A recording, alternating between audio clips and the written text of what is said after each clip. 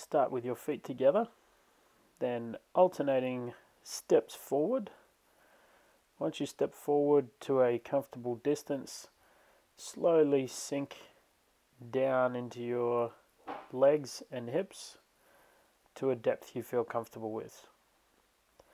You want to maintain a tall spine, stay tall through your upper body, and keep a smooth rhythm as you move backwards and forwards, alternating between your feet.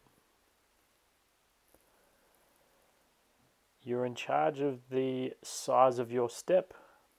A larger step is going to put more strain and stretch into your body. So start with a smaller step, sinking to a depth you're comfortable with, and then you can slowly expand the size.